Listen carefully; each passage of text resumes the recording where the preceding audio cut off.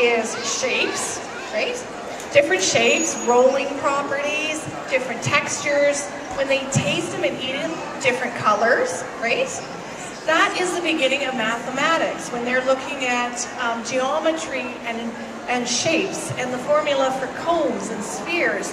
They have this experiential learning to draw back on when they're doing math in grade 8. So those are great. Blocks, they learn colors, they learn letters, numbers, they learn gravity. Many times kids prefer to build up the blocks and then watch them crash down. I mean, that's even more fun is watching them fall. So blocks, they learn shapes and properties. Like you can't build a tower on top of half a sphere. It simply won't work. And they can't put that into words, but they learn it experientially.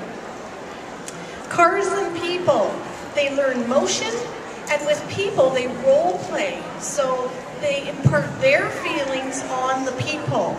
So very often, if you watch your children play with people, you'll hear things that you have said and they copy. They'll say, the mommy says, go put your shoes away. And you think, oh, that sounds like me.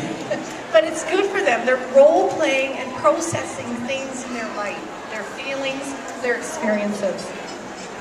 Sand and water, some of the best playing materials, not expensive, but you can do so much. They can learn the properties between wet sand and dry sand, and what you can shape and what you can't. Markers and paper, that allows... The fabulous dance party with Puss in Boots starts in 10 minutes at the main stage.